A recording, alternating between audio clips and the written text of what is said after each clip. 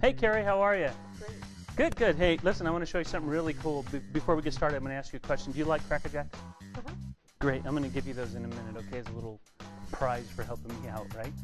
So here's what we're going to do. We're going to try a little experiment. I want you to imagine you're holding 4 cards in your hand. So hold your hands up like you're holding some cards and you're looking at them, and they're all the same. In other words, you have 4 of a kind. You know what that means? 4 of a kind? Right? Okay. So now I want you to make some decisions here. I'm not going to influence your choices. You tell me whether you'd like to use face cards or number cards. It's totally up to you. Number. Okay, so you imagine you have 4 cards there. It's 4 of a kind, and they're number cards. In other words, not a jack, a queen, or a king. And you decide which number they are. Which number would you like to use? The 5. So you've got the 5s in your hands, okay? Now I want you to separate the black ones from the red ones.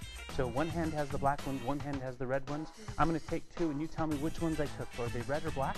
Red. And I'm going to take one of those, and I'm going to fold it in half and ask you to fold this one in half. We can get rid of these. So we each have a red card, fold it in half just like I am, and I'm just trying to show you how to do it. Now fold it in quarters. Perfect. Okay. Now you tell me whether you have the hearts or diamonds. You have the hearts. That's perfect. Okay. So now I want you to imagine that's your lucky card. The 5 of hearts all folded up, and you keep it in your pocket at all times. And you work at a candy factory. And you get home one day, and your lucky card is missing. It's not in your pocket. You happen to work in the Quacker Jack'd division, where they put the prize packages in. You know how these come with a prize, right? Watch them. See, they come with the prize. And you're wondering what happened to your lucky card. Go ahead and reach in there and get the prize out. And tear that thing open and see what's inside. Could be a tattoo, could be a little stick. Oh, it's a playing card. That's perfect. I believe that happens to be your lucky card.